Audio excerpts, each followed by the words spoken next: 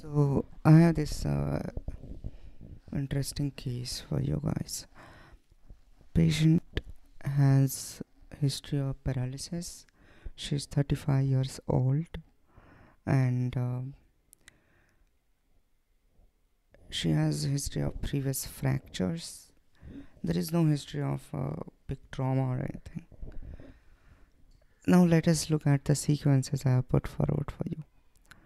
This is a star and this is T1. Now I know we need to have T2, right? Yeah, let's have T2 here. So this is T2 and this is T1. What you can make out at first is this vertebra are hypo intense, and even on T2 it is hypo intense. So there is some sort of infiltration going on, either by bone marrow, which could be physiological or it could be pathological. Now the problem here is she is 35-year-old, so multiple myeloma would be lesser down the differential. Other differential would be lymphomatous things. What could be the other differentials? Which is where I am stuck, because I don't know what could be the other options there which would make bone marrow in the spine appear that hypointense and leading to fractures. Actually, one of the things which can explain fractures would be maybe osteoporosis, but even that at 35 years of age, highly unlikely. Now let us look at the other sequences which we have in store for us. Look at the coronal one. Coronal star we have. First thing I look at is the liver, and it appears hypo, but I don't know, because this is star. I'm refraining from calling it some sort of hemosiderosis or something. And let us look at the T2 merge image, SWI image, I believe.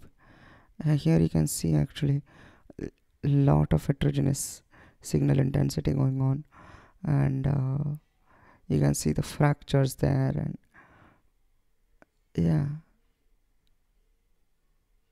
and vessels. Is it useful, this sequence? To be frank, I don't know. I haven't have used it diagnostically anywhere. Maybe it would be interesting to see what really use of this. Other differential could be metastasis, for example from breast or other things. Sclerotic, yeah, could be sclerotic mets, could be one differential here. Yeah, it would make sense, wouldn't it? Yeah, it would. Female patient, uracea, could present with a sclerotic mets. But this infiltrative, I don't know. Maybe she has thalassemia already. No paravertebral soft tissue or anything. I don't know. Again, difficult. Really. No kidding. Let us look at the axial images. Can you... Yeah, I think.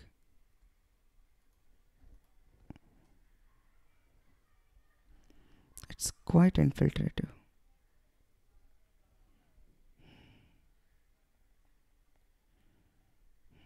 Even sacrum and other things. I am really stuck here. At 35 years of age, what could be the differential of this thing? So this is normal T2, right? Yeah. And this is pancreas, yeah, which appears okay. I can give it to you. But what about liver?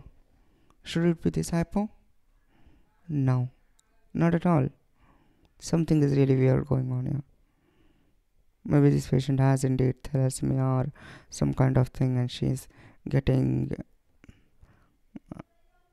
blood transfusions or something like that. What about spleen? I just missed it, but You can see there is some part here. Alright. Okay, cool. We need more history. Got it. Interesting, guys. Let me know what you guys think at 35 years of age. What would be the marrow infiltrative disorders uh, which appears hypo on T1 and T2? T2, it's quite heterogeneous, isn't it? T1, it appears homogeneously hyperintense, but on T2, on stir, and on that T2 merge, it appears quite heterogeneous. Which other sequence you think should have been used? What other places you think you should have been scanned? I guess liver and spleen would be the one thing to start. Yeah. Alright. Thank you. Have a nice day.